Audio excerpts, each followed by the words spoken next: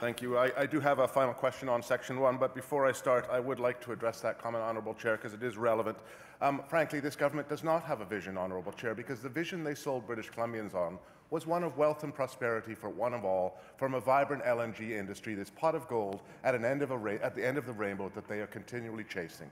The reality is, Honourable Speaker, this was misled British Columbians because it was never in the cards, because the economic reality was LNG was not coming to British Columbia soon or anytime soon, Honourable Speaker. So in a desperate attempt, Honourable Speaker, to divert British Columbia's attention away from their disastrous policies, yes, disastrous policies on LNG, they bring us Red Tape Production Day, Honourable Chair.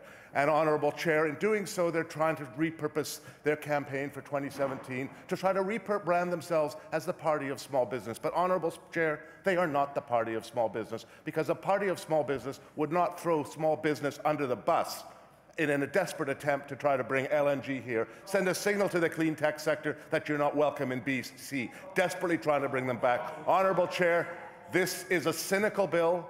It is a bill that will do nothing for the betterment of British Columbia. And my question to the minister is this. It's a question that is also in the mind of the member from Delta South.